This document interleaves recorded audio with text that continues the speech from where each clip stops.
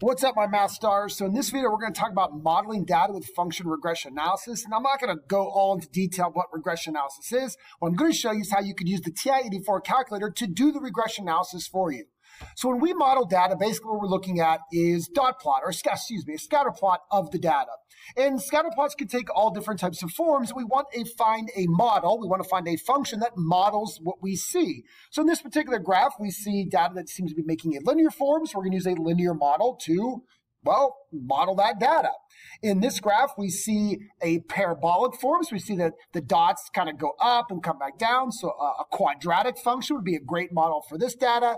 And in this data, we see a cubic model used when we see the data kind of going up, leveling off a little bit, then going back up again. This would be great for a cubic model. So the whole point is that you got to look at your data, and then you have to find the appropriate model. Now, regression analysis is actually doing it, finding that model, and that's exactly what the calculator could do for you. But it all starts with entering the data into your calculator and then instructing the calculator to find the model that you want.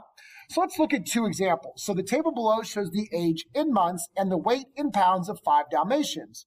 Create a model to estimate the weight based on a given age. So we see that, a 3-month-old Dalmatian weighed 6 pounds, an 8-month-old Dalmatian weighed 18 pounds, and so forth. So what we want to do first is take a look at this data and then find a model that, well, models it appropriately. We want to make sure we choose a proper function.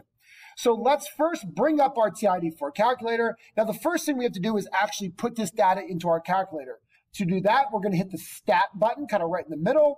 And we have 3 commands, Edit, Calc, and Test. We're going to go to the Edit command. And here is where we have several lists. Now, if you have anything already in your list, like let's just pretend you have a couple numbers in a list. If you want to delete them, you can highlight them and hit the Delete button one at a time. Or you could select the entire list at the top and hit Clear Down. Don't ever hit the Delete button when you're on the list. All right, so we want to type this data in. So we have 3, 8, 10, 15, and 25. Then we're going to slide over to the second list. This is going to be for our outputs, our weights, 6, 18, 24, 37, and 59. Now, that's exactly how easy it is to enter data into your Ti-84 calculator. All you do is hit Stat Edit. Now, the first thing we want to do is we want to take a look at the data so we know what type of function is going to model it best.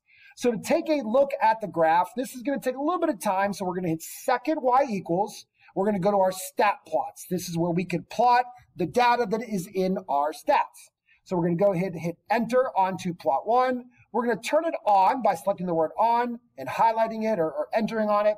Then we want to make sure that the scatter plot is selected. And then it tells us, what data do you want to use for your X's and what data do you want to use for your Y's.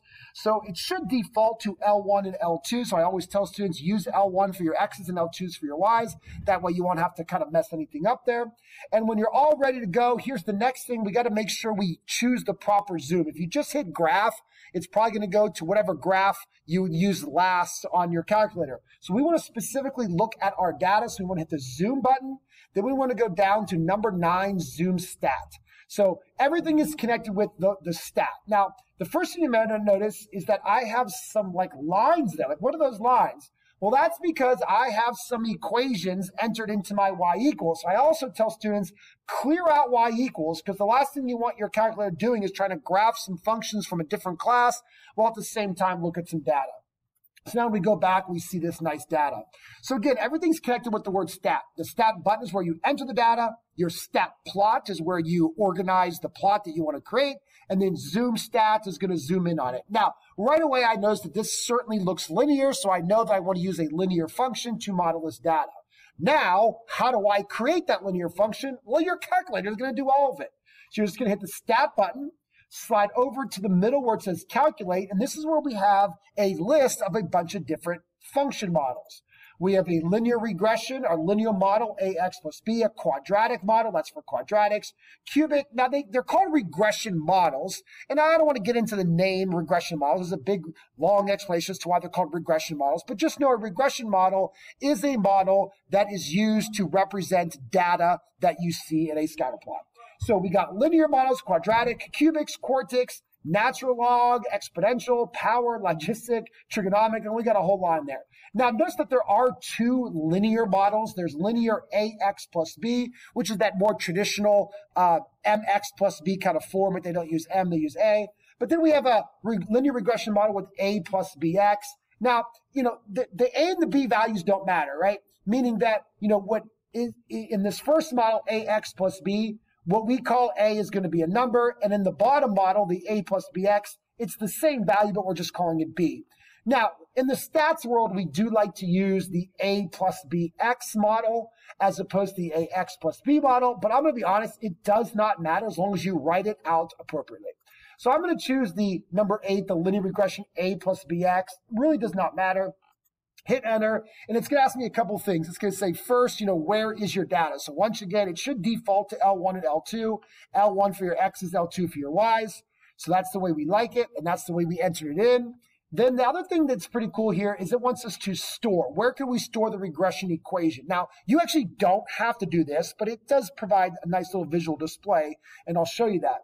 So what I want to do is I want to store it into Y1. That way it'll graph the model that it's about to create. Now, where do you get Y1? So you're going to hit the vars button, which is right next to clear, slide over to Y vars, and then select the very first option for function, and you'll see a list of all the different Ys. So I'm going to select Y1. What that's going to do is it's going to create a model, and then it's going to store it into Y1 for me. All right, when you're all ready to go, hit calculate, and there is the model. There's the A value, negative 0.746. Always keep in mind 3 decimal places. And then there's the B value, 2.422. Now, the A value is the y-intercept. The B value is the slope based on how I set it up. If I did use the other version, AX plus B, my A and my B would simply be switched, but they would not change what the values are. All right, so that is the model that I'm going to do. And the cool thing is that the calculator stored that model in Y1. So if I go to Y equals, notice that it actually put that model into Y1. So if I go back to my graph, the model, the function, is over top of my point. So a pretty nice thing to see that this does a very good job at modeling these points. And that's how simple it is to get the calculator to create the model for you. It's really, really that easy. So there is my model. Like I said, y hat equals negative 0.746 plus 2.422x. Now, what's the little hat on top of the y right there? Well, to be quite honest, it doesn't look like a hat, but we pronounce that y hat. The calculator actually doesn't show that, but the reason why we like to write that is to emphasize that it's a predicted y. No one is saying that this model is going to make perfect estimates of what is going to happen. It's just meant to make predictions. And again, we can actually use this. Remember, X is the age in months of the Dalmatians, and Y is the predicted weight of those dogs. So let's actually use it. So for example, maybe a question says, hey, I got a 19-month-old Dalmatian. What do you predict its weight to be? Well, based on my model, if I plug in 19, I predict that that dog is going to weigh 45.272 pounds. It's really that simple. You're just using the model, plugging in the input and getting the output. We could also use it backwards. And I gotta be honest, in the stats world, we don't recommend using it backwards, but we could say, hey, we got a dog that's predicted to weigh 50 pounds. How many months old would that be? So this is where we're now plugging the 50 pounds in for the Y, the weight, and we're going to solve. So we're going to add the 0.746 over, divide by the 2.422, and we get that when that dog is roughly 20.952, or really close to 21 months old, it will weigh a predicted 50 pounds. Not too bad. Let's do one more problem just to show you a different one here. So here we have the population of honey badgers in a particular area was tracked since the year 2000. Below is a table that shows the number of honey badgers in that area at each year after 2000. Create a model to estimate the number of honey badgers based on the number of years after 2000. The first thing we have to do is actually put the data into our calculator so we can take a look at it. So we're going to do stat edit. And this is where we see that we already got some data from our previous problem. So highlight the little L's at the top, hit clear down. It's the fastest way to clear everything in a list. All right, then we're going to actually put the data in. So 0, 3, 5, 9, 15, and 20. Those are the years after 2000. So 5 will be 2005. You get the point. Then the L2 is going to be my Ys, or my population of the honey badgers: 15, 33, 91, 150, 120, and 8. And really go back and double check very quickly that you type those all in right. The last thing you want to do is type them in wrong, and then you're going to get the whole problem wrong. All right, now the first thing we're going to do is look at a scatter plot, because we need to make sure that we know what type of function to use to best model our data. So second y equals, go to stat plot 1, turn it on, select the little scatter plot, and again, make sure your x's and y's are L1 and L2. It should default to that, but that could get changed if you're doing other things. So pretty simple there. Now, if you don't know where to get L1, like let's just say that didn't say L1, second number 1 is where the L1 is, second number 2 is where the L2 is, and second number 3 for L3, you kind of get the point.